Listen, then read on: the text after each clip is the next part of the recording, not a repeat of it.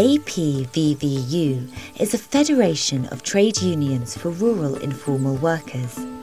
More than 50% of its members are female lower caste agricultural workers.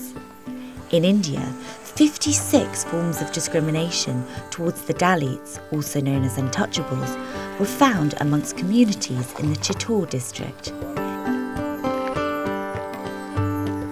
This is the story of Yashodamma. నా పేరు యశోదమ్మ. చిత్తూరు దగ్గర మల్లకుంటలో పుట్టి పెరిగిన. అన్నీ చేసి ఏదో బాధలు పడి ఇప్పటికీ ఈ స్థాయిలోకి వచ్చిన. ఇప్పుడు సుఖంగా ఉండ. చిన్నప్పటి నుంచి పుట్టి పెరిగినాను. బాయిల పనులు చేసినాను, మట్టి పని చేసినాను, గనాలు వేసినాను, కూలి పనులు చేసినాను, ఎడ్లండ్ల కాడ చెత్తలు దోసినాను. తెలియదు చెప్పను. 14 సంవత్సరాలు అయింది నాకు 14 సంవత్సరాలు అయింది. ఆయనకు 30 ఏళ్ళు అయింది. ఆయనకు నాకిద్దరికి చాలా తేడా ఉండేది. నాకు తిరిగితే కదా, మళ్ళీ ఎన్ని సంవత్సరాలు అయింది తెలియదు కదా. ఆడుకునే వయసులో పెళ్ళి అయింది. ఎంత ఆయనకు నాకు తేడా ఉండేది తెల్ల. కానీ నాకు మాత్రము 14 సంవత్సరాలు, ఆయనకు 30 సంవత్సరాలు. బిడ్డ కోసం బాధపడినాను. కానీ మా ఇంటి ఆయన చనిపోయినప్పుడే బిడ్డ కోసం బాధపడి బిడ్డను చదువుతామని బాధ. మా ఇంటి ఆయన చనిపోయినప్పుడు మా పాప 7వ క్లాస్ చదువుతూ ఉండేది. ఆయన చనిపోయిన తర్వాత నాకు ఏదో నా బాధ. మా అమ్మ నుంచి నేను నేర్చుకున్నది ధైర్యం. అప్పుడు చాలా ఇబ్బంది పడింది. అమ్మ అయితే ఉన్న నగలు అన్నీ ఎత్తుకొని పెట్టి చదివించింది నన్ను. ఒక్కరోజు కూడా నిలిచేది కాదు పనికి. నా కూతుర్ని MA BA చదివించినాను. టీచర్గా ఉద్యోగం చేస్తుంది. పెళ్లి చేసినాను. నా బిడ్డకి 2 బిడ్డలు కూడా.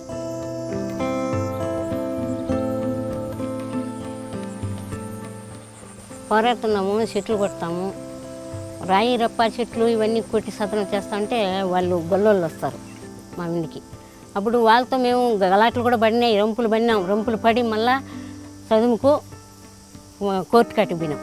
కోర్టులో కూడా మీదేనని చెప్పినారు. కానీ ఇంతవరకు దాన్ని ఏది చేయలేదు. ఈసారి మేమే ప్రయత్నిస్తాం ఎట్లన్నా కానీ అని చెప్పేసి మేమే ప్రయత్నిస్తాం, చేయాలని నేను అనుకున్నాం. అంటే ఇప్పుడు గొల్లలతోనే మాకు బాధ.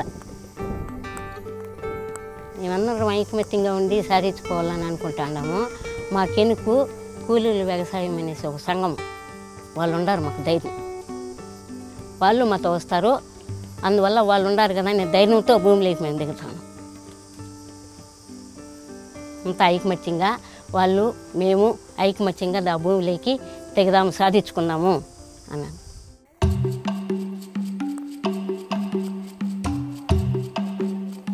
ఇలాంటి సమస్యలు మన కామన్గా అంటే మన రాష్ట్రంలో అంతా ఉంది, ఒక్క చోట కాదు, అన్ని చోట్ల ఈ సమస్య ఉంది. మనము ముఖ్యంగా దళితులు, ఆదివాసీలు చూసినట్లయితే మన ఈ కుటుంబాలకు భూమి అనేది లేదు.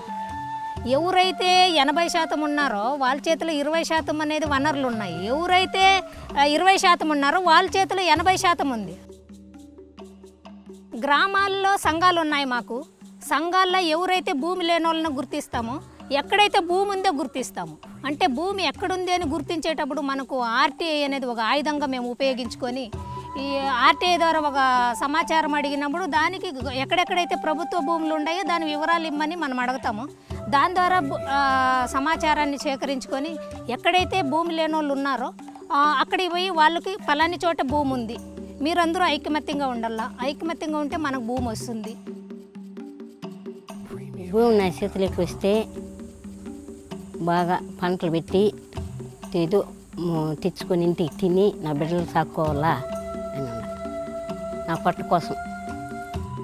Through its land rights and agriculture intervention, the APVVU helps future generations secure their land so that they and their families can enjoy dignity and food security.